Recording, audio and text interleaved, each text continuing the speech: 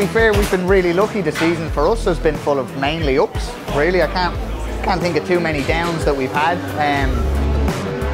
Good start to the year, and then since then the looks just got better and better. We got our first win this year, and then we got a race weekend here with 2 wins, and then when we got that, I think we had a nice gap, 27, 28 points on the championship buffer.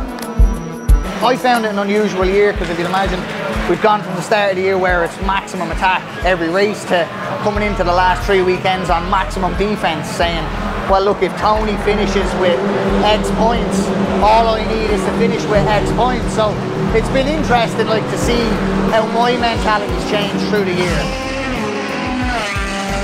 All we needed was a good finish there. I think we needed really more than 4 points.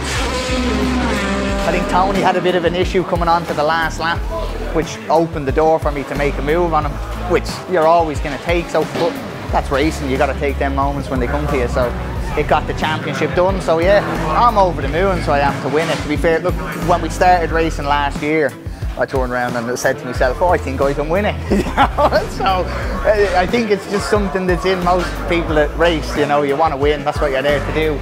This car's been super reliable, really. You know, you got to take a hat off to it and to the boys in Stone Motorsport, because they have the car running perfect every weekend. So it makes it a bit easier for me to get in and not be under pressure or worrying, you know, is this right, is that right? You know, the lads do a great job, so can't complain.